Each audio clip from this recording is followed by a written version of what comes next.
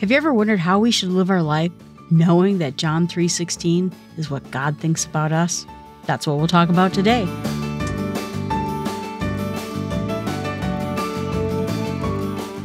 Though we are incomplete, God loves us completely. Though we are imperfect, He loves us perfectly. Though we may feel lost and without compass, God's love encompasses us completely.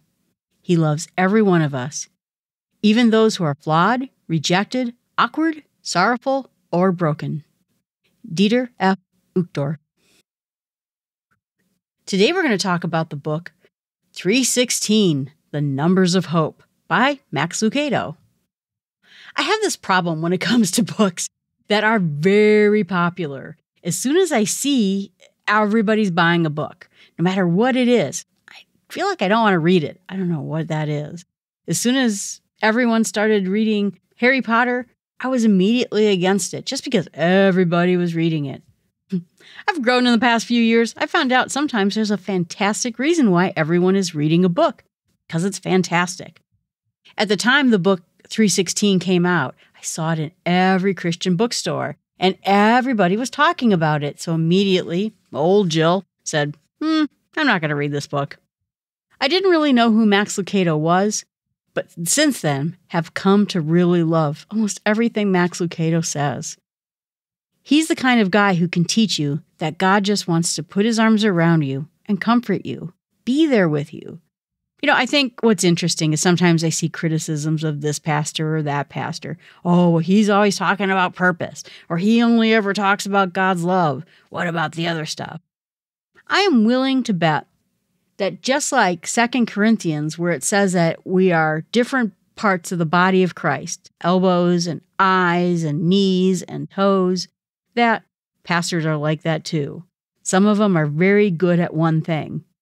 My pastor who baptized me was amazing explaining how God works to people who were very skeptical, to be kind, angry, bitter, resentful towards God. He knew all the standard arguments, the things that you say to atheists. I always think it's interesting because every once in a while when I'm looking at Twitter, I will see someone who is an atheist say, oh yeah? Well, did you ever think about how all the animals got on the ark? Yeah, you know, we've talked about that before. We know. So my pastor was great at that kind of thing. He was very good at talking about what people had questions about. And when I was an atheist, I had a lot of questions. So he answered me very well. In this case, like I said, Max Lucado is about God's love, God's grace, the Holy Spirit, the things that God does for us, thinks about us, and the reasons why God loves us. So if you ever need to pick up in life, Max Lucado is your guy because he will make you feel loved by God, which you should feel. He says that he's long fascinated with the Bible, and in particular, John 3:16. How could a single sentence be bigger, more consequence for everything? God, loved, world, perished, eternal life. Those are what he pulls out of those words. And in the course of this book, he's going to talk about all of them. He says, quote, John 3:16 does for the human heart what my coach attempted to do for my golf swing. It invites us to get to the root of the human story. We tend to do the opposite. We focus on the fruits. So he's going to do a deep dive into this one Bible verse because it's so important. And what does everything mean? So that's what he's going to do. He's going to go through this piece by piece. And then he said we can even bring it into phrases. He loved, he gave, we believe, we live. Simple. And those words are so relevant and so stunning, even though they were written 2,000 years ago. So what I find interesting about the Bible and historical documents, sometimes are rough. Sometimes people are pretty blockheaded, maybe feeling not sophisticated. But when you look at the Bible, it is a piece of art. It is written in a way that can take a very big concept and mesh it in together to explain exactly what it is God thinks about us. It is sophisticated. And whatever else you think about the Bible, it is an amazing piece of literature that we should know. He talks again about Nicodemus. Again, I'm having a Nicodemus thing lately, and all the books I'm reading also are having a Nicodemus thing. But he picks it up where Nicodemus is looking across the roofs, and he's thinking about Jesus. He goes to the courtyard, he goes to the teachers, he does what he does every day. He sits among a team when it comes to the temple and all the day-to-day things. So how should we feed people? What is the nature of divorce? All the different topics that the leaders of the temple would be discussing, debating, pondering. And he was right there with it. He's one of them, and he probably had all of those debates many times. He's supposed to be a scholar, he's supposed to be an educated man, and he's one of 71 people on this, what Max Lucado calls a Judean Supreme Court. But there he is, watching Jesus. He's seeing that Jesus does all these different things. He witnessed Jesus getting whipped. He noticed Jesus being tortured. He heard all the things that Jesus said. And he also understood what the temple court, the Supreme Court, understood about Jesus. Yet here was, by all accounts, probably an unlearned man, at least when it compares to Nicodemus. A non-trained man. He was supposed to be Nicodemus, the guy who makes miracles happen, the person who heals people, the people whose prayers are heard by God. And yet, when he watched all the people come to Jesus, sitting at his feet, this guy doesn't have the education. It doesn't matter who he is. And yet, Jesus came to him and said, unless one is born again, he cannot see the kingdom of God. Boy, that right there is exactly where Max Lucado says that we split between the scholars and between what Jesus is saying. That is a huge statement because the temple priests were saying, I'm very educated. I do everything I can to learn about God. I have the tassels on my clothes. I have the mezuzah on my door. I am doing everything. And not only that, I am helping all those poor, uneducated people do everything too. And here, Jesus is coming out and saying, nope, none of that works. You have to be born again. In the world of the temple, the world we live in and the world that we've had in the past, action, behavior is everything. Being sincere, being a hard worker. And then Jesus comes along and says, nope, your work doesn't matter. Nothing matters. You have to be born again. Born again? What do you mean born again? Are we going to go back in, and Max Lucado says we're going to rewind the tape and start all over? There's no way we can be born again. And I've heard that too. I grew up as an atheist and I used to hear my dad make slams about it. Born again, that word doesn't even make sense. I think that people understand what it is Jesus is trying to say. Because in the end, we want a second chance. But when you're an educated person, a smart person, you can't be born again. And then Jesus says, most assuredly I say to you, unless one is born of water and the Spirit, he can't enter the kingdom of God. Must have been stunning to him. What does that even mean? We don't do any of those things. Are you telling me in this whole history of what we've been supposed to do and been doing, now you're saying the rules have changed? But Jesus was bringing out to them that works don't matter. Sacrifices never matter. The part of it is that Jesus wants our salvation to be done by Jesus on the cross. And in order to get that salvation, there's something else that has to happen. Max goes into some of the actual translations of the word. We talked about translations before. It's really hard to do. But a lot of the words in there, one of them was palin, which means the repetition of an act. Anothen, which is also a repeated action, but the original source of the action must do it. So if God does all the work, that means that repeated action also has to come from God. And that's the word that Jesus chose. If God caused us to be born in the first place, it's going to cause us to be born again and restored to what God intended us to be. So when we say that God loved, the next question is, what is the world? The world is everything. We have the entire world. We are part of the world. All the history, the problems, the abuse, the love, the bad things, the good things, the wars, the world. That's everything. Whoever, he says, is a universal word. And perish means we're going to be deleted. We're not even going to be there. Then the next part of it is born again. And he says, in the end, Jesus was the first to be born again. We get to see it actually happen. And he says we're so flawed. Our negativity, our sin, the fact that we're just thinking about hamburgers, trying to take a nap, that we have these short lives. How can that compare to what God does? His sinless activity, his world creations. And God is so great that how can this be good news for us? How can he even know that we exist? And instead, we know he is. We know in Romans 8:31, he says that if God is for us, who can be against us? So at the same time, God is powerful. God is amazing. God is the creator of everything. We have to hear that he loves us, and we should believe in him, that we shouldn't reject the love, the listening, the words that God says to us. I knew as an atheist that Christians said that God loved you, that we should go and sin no more. It didn't mean anything to me, and I wasn't going to believe it, and I rejected it my whole life. When I became a Christian, it was God's work, and God was there to make his love apparent to me. One of the things that struck me at last week's sermon about Ruth and Boaz is someone said that when God made promises of the fulfillment of Jesus throughout the entire Old Testament, it shows that God keeps his promises, and we should take a lot of comfort in that.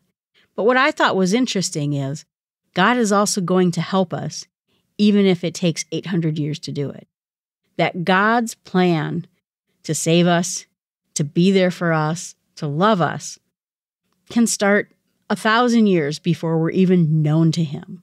That should be comforting, that the plan for us is not happened when we were born, has not happened since we had our last bad turn with health or bad job incident. His plan for us, his love that he is going to show us, has been in the works since the beginning of time. And he says that we don't have to be afraid because God will not tire of us. We're never going to lose him. Our sin cannot corrupt him. And if God can make the whole universe, everything in it, I think, again, like I said, I'm amazed at the systems God creates, not just the things that he makes. Of course, he can help us too. If he is God, the person we worship, then we know that we can trust him to meet every need because he can make everything happen.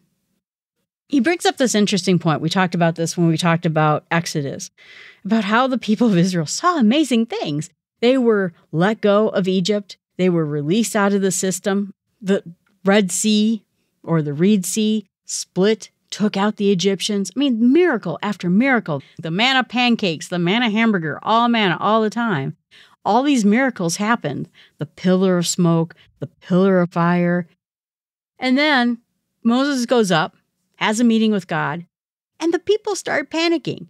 And they start making golden calves.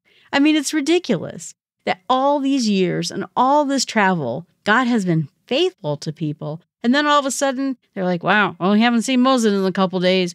Let's go start worshiping idols. Ugh.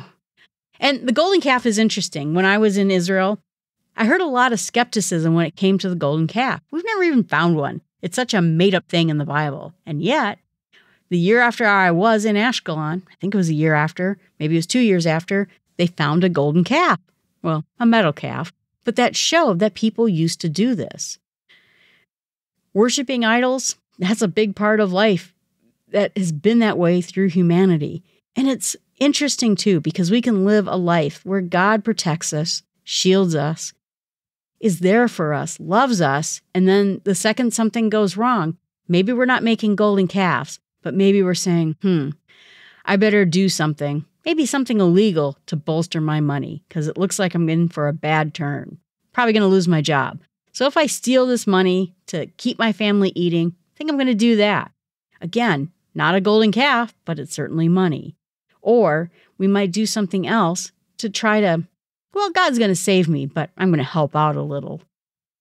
There's always that joke about the person, and I think I heard it from Max Lucado. I hope stealing jokes is not a sin.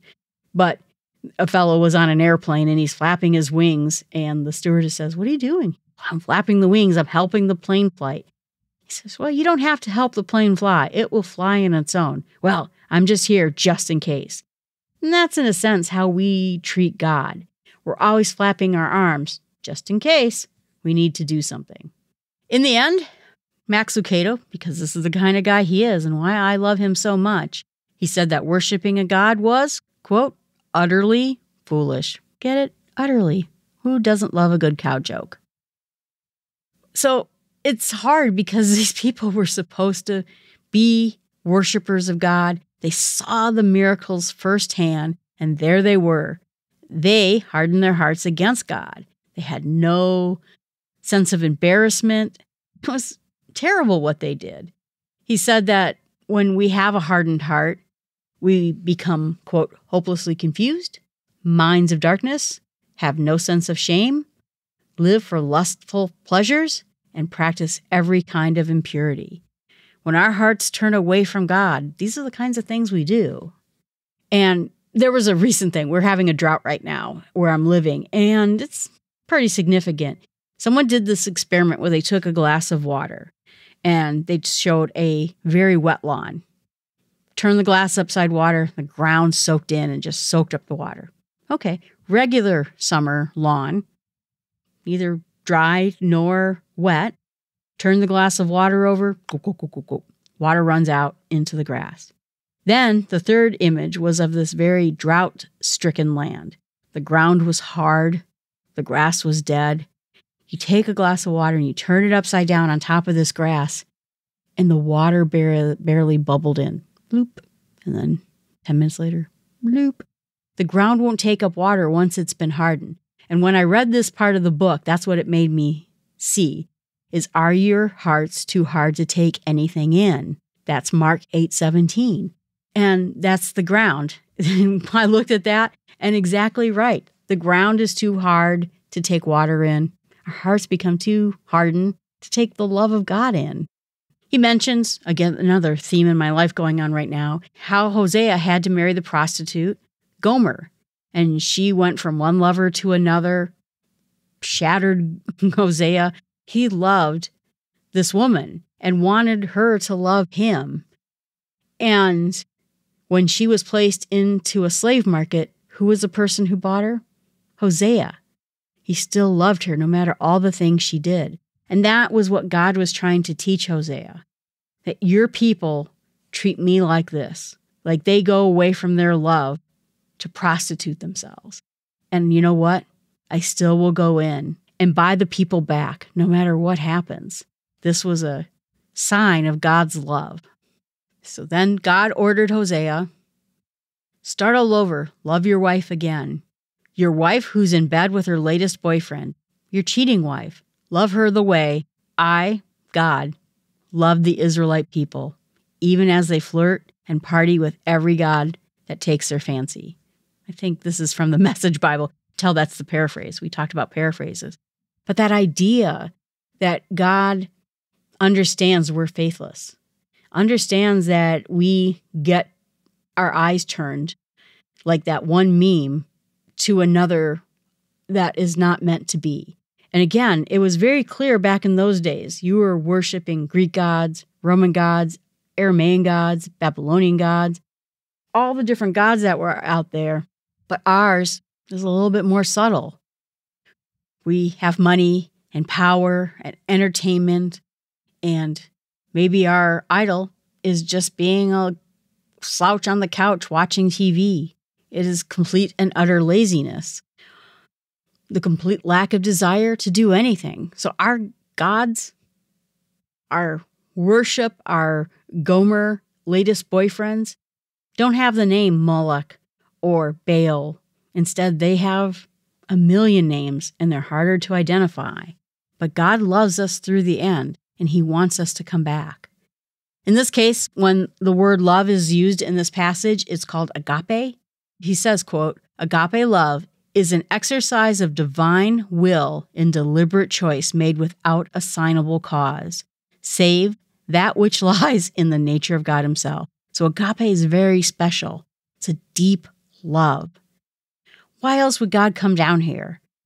He was in heaven. He saw all the rooms and all the things that heaven had and decided to go and be poor, being born to two poorer families and doing all the human experience. And then the answer is that's because God loves us. All the pain, the suffering, the betrayal, his hometown trying to kill him, all of that is because of love. And he didn't love us to get anything. He didn't love us so that we would say, I love you back. You know, you've seen people who do that. I love you. Why didn't you say I love you back? God loves us in a way that we can't even imagine, that we cannot lose, and we cannot corrupt in any sort of way. Don't resist God's love. That's what Max says. With this kind of overpowering love, accept it. Do not reject his love. And the other part of it, too, is God loves us so much, he makes us a part of the plan.